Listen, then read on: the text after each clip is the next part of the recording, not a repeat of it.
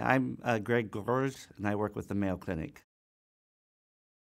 We're looking at the field of liver cell cancer um, and all the contributions that have occurred in the past and where it's going in the future. Liver cell cancer is really an extremely important field. So it's there. You have to think locally and act globally. So globally, there's 600,000 cases of liver cell cancer a year in the world. Even in Western societies, it's the number one lethal complication of people who have chronic liver disease with scarring of the liver or cirrhosis. And so there's been a lot of attention focused on what we can do to treat early liver cancer, prevent liver cancer, extend people's lives who have liver cancer. So it has basically become almost a subdiscipline of itself within the field of liver diseases. Liver cancer is unique amongst human cancers in that we basically know who's at risk for getting the disease. It's people who have chronic viral liver diseases with scarring of the liver or cirrhosis. Cirrhosis of any other cause can result in liver cancer, such as alcohol, fatty liver disease. But the vast majority of people with liver cancer globally have viral hepatitis. It used to be that people would simply show up, be sick, would start having complications of their liver disease, such as ascites or jaundice, and imaging studies would show that they had advanced liver cell cancer, and it was often written in textbooks that the life expectancy was weeks to months. With that, the field attempted to move back earlier in the disease progression to see if we could identify earlier cancers which could be treated. And this led to the concept of screening people with advanced liver disease. And so Dr. Bruce and his colleagues have really been pioneers in helping us identify early cancer in cirrhosis. So how should we screen? What modalities should we screen with? When we find a nodule in the liver, what are the radiographic characteristics of a liver cell cancer versus just a cirrhotic nodule? If you're uncertain, what's the recall process? And so there's been a huge emphasis with modern imaging modalities on identification of the very earliest stages of this disease. And there's been tremendous progress in that way, and we have now have guidelines. So, for example, the European Association for the Study of Liver Diseases has guidelines for the early diagnosis of liver cell cancer.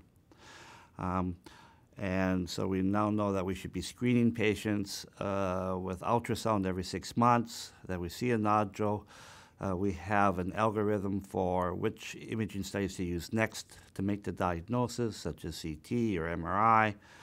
We now know what the characteristics are on those imaging modalities where one can make a diagnosis of a very small cancer. The trick is if something's small, it's almost impossible to biopsy or to get an accurate biopsy. And I think we have probably led the field in human cancer by establishing criteria for the non-invasive diagnosis of cancer in a cirrhotic liver. Also, along with that came the development of therapies for early liver cell cancer. So we have techniques now where physicians and interventional radiologists or surgeons can inject probes into very small lesions and use radiofrequency technology to ablate the lesion, destroy the lesion without surgery. We have surgery has become much more refined. We now know in a sick liver who's a potential candidate for surgery without hurting the patient, who will benefit from surgery. We've had the advent of liver transplantation for liver cell cancer for patients with limited disease whose livers are too sick to undergo surgery or perhaps ablation. In intermediate stages, we've learned about local regional therapies where you can stop the blood flow to the tumor with a matrix device or beads. We can coat the beads with chemotherapeutic agents, so we can not only get a hypoxic or ischemic insult to the tumor, but we can also deliver drugs locally. And we've shown over this period of time that that also can be effective in prolonging patients' lives. So there's been a tremendous advance in the diagnosis and treatment of early-stage disease.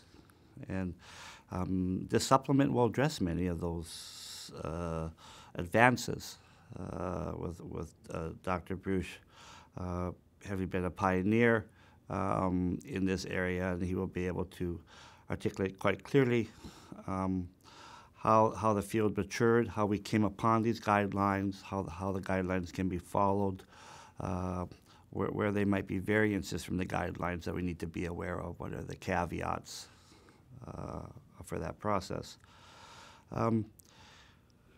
We're very fortunate in the supplement to have Dr. Mazzaferro as a surgeon who defined the criteria for liver transplantation for small liver cell cancer, and his insights have really stood the test of time, have been adapted by many countries to prioritize organs for people with cirrhosis and liver cell cancer. And he will address the ongoing debate about if you have a small cancer and you're potentially amenable to surgery, what's the best therapy? Is it radiofrequency ablation that we talked about? Is it surgery? Is it liver transplantation? How can we take a vast menu now of very successful options and apply them in a meaningful way to the right patient? Along with this, we've entered the modern era of genetics, and there's been a large number of studies trying to unravel the genetics of liver cell cancer. So we have, as the new technologies have matured, these have been consistently applied to liver cell cancer. So we've looked at transcriptome profiling, next-generation sequencing, exome sequencing. We've been able to look at epigenetic changes. We've looked at, as a field, microRNA biology, non-coding RNAs, a copy number variation, in a large, comprehensive way by investigators worldwide. I think what we've learned from those techniques is that there are subclasses of liver cell cancer, and they behave differently. We're beginning to understand how we can stratify patients for various therapies. And these advances, I think, in the future will become very important, so we can determine which patients will benefit from transplant versus resection. What's the risk of recurrence if you have a resection based on your genetic profile? Or if you have an adverse genetic profile, perhaps transplant's the right option. So we're beginning to use refined genetic information to help make patient decisions. I think we have a drug now for people who have advanced cancer, who have progressed through the various stages or who present very late. Two seminal studies have been published in the last 10 years demonstrating that the drug sorafenib prolongs life. This has reawakened interest in the therapies for liver cell cancer, and so a multitude of clinical studies have been performed trying to identify targets that are druggable, and then look at those in sophisticated international trials for the treatment of this disease. It's been a bit disappointing in that we've had the one drug, sorafenib, which clearly shows a survival benefit in multiple studies. We've now come up with a second drug to date. And perhaps we just need to be able to better stratify patients based on their genetic information, so we can get the right drug to the right patient with the right genetic profile. Finally, we're beginning to understand that there are two types of liver cell cancer: hepatocellular, that's 97%, 98% of all liver cell cancers, but there's a second type, cholangiocarcinoma, that's increasingly becoming important.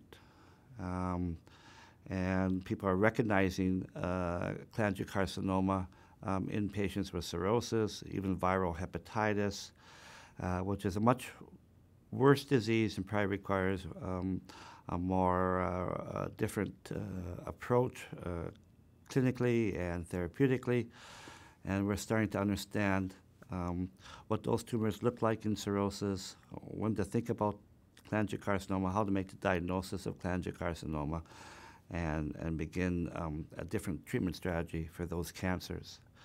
So I would say that over the last several decades, we've had tremendous advances, but we still have a long ways to go to eradicate and potentially cure patients. I think that we will need to continue to work on early diagnosis of this cancer. We now can identify lesions which are 1 centimeter or 2 centimeters. Perhaps we can start identifying lesions which are even smaller. We have to be able to risk stratify patients, identify those patients who are at high risk for developing the cancer or low risk. That may change surveillance strategies. We have to, I think, get smarter about the clinical trials and realize that there may be 15 or 20 different subsets of this cancer from a genetic perspective, and use biomarkers such as genetic information or expression profiles by immunohistochemistry to direct therapies.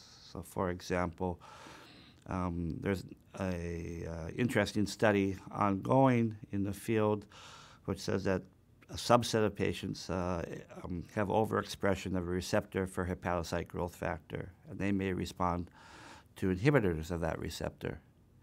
And so this study just takes patients with high levels of expression of that receptor and then looks at the potential efficacy of that receptor inhibitor in these patients. So we're getting to, we're moving from targeted therapy to targeted therapy determined by biomarkers.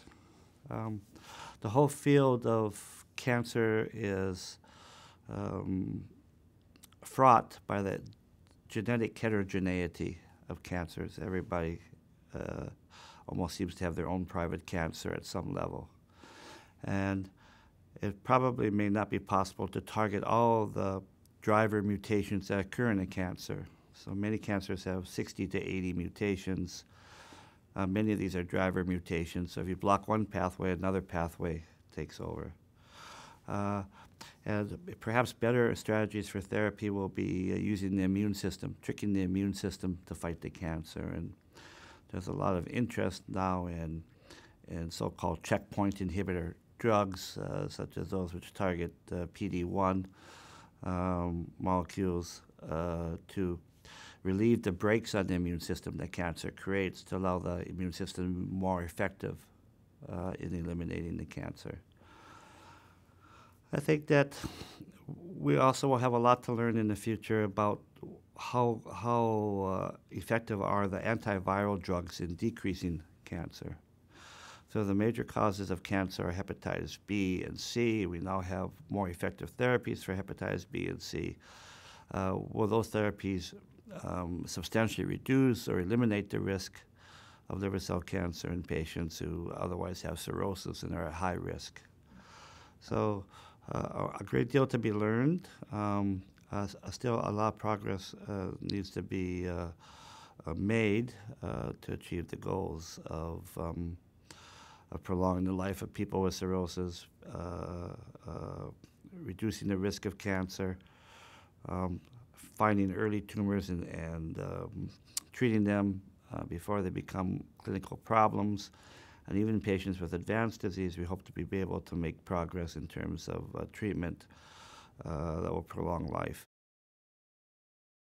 My concluding remarks is that this has really been a tremendous field with a very steep trajectory.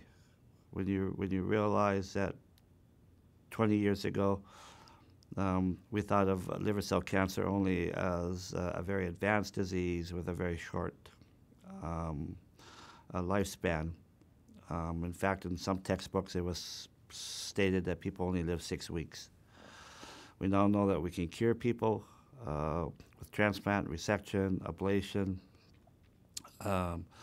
and we're beginning to learn how to prevent recurrences and use this immune system to go forward. I think that the trajectory will continue to be very steep. And the field of hepatobiliary oncology really has become a legitimate subdiscipline within the broad context of hepatologic care. It also epitomizes team approaches to patient care. So we will have to work with geneticists, people who understand genes, surgeons, interventional radiologists, hepatologists, and other disciplines to impact. But the convergence will be on in hepatology, because there is a hepatologist who knows who's at risk, who's taking care of the patient with liver disease. And so this will become, I think, a very burgeoning field and a critical subdiscipline in hepatology, and will illustrate the value of team science.